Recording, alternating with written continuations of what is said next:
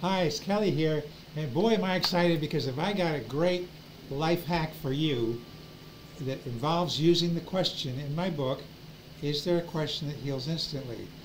If you have the book, you already know how effective the question can be to instantly get you out of a negative cycle into a place of positivity, into a place of gratitude.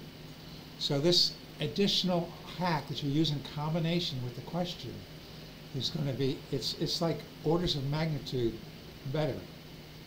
And what it is that you ask the question twice, and either while you're asking the question or immediately afterwards, you put your hand lightly in your heart area and you recall and feel. The key thing is feel, not think. Feel a time when you felt really grateful or really loving. It could have been when you held your newborn child.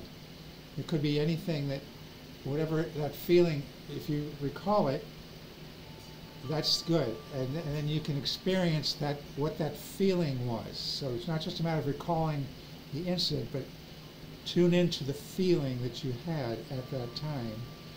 And if you've never, a lot of people, they can't really recall when they felt really grateful because their life has been so difficult, and you're not alone.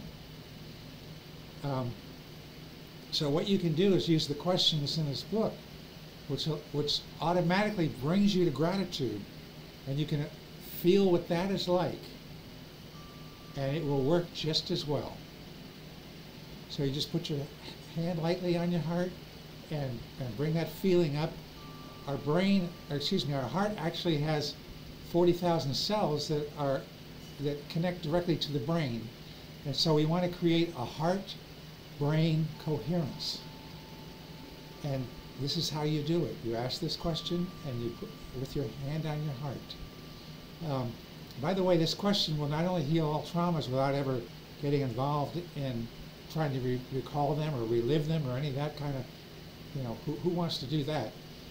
It also will work with narcissists, including malignant narcissists, because they can heal themselves. So they don't realize what has hurt them because it probably happened before they have any conscious memory, or at least a lot. And that's true for in a lot of cases.